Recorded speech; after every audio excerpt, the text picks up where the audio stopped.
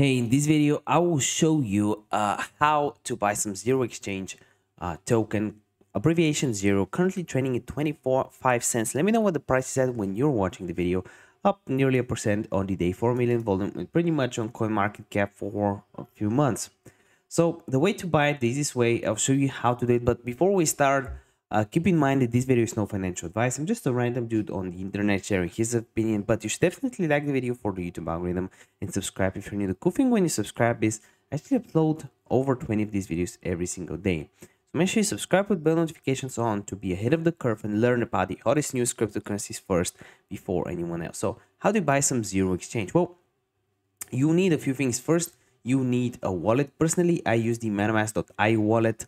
So go to metamask.io, click on download now, and then it is a Google Home extension. Then you need some Ethereum. I buy my Ethereum on Binance. I have a link for Binance in the description down below. Just go there, sign up, and buy Ethereum.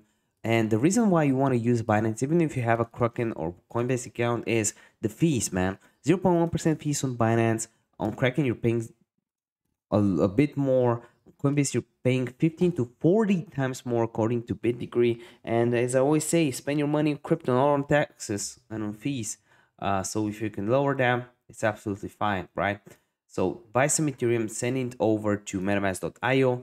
Then what you want to do is go to coinmarketcap.com, type in Zero Exchange here, copy the contract, the Ethereum contract, and then go to Uniswap, click on the coin, paste it, import it, and also obviously connect your MetaMask wallet here at the top.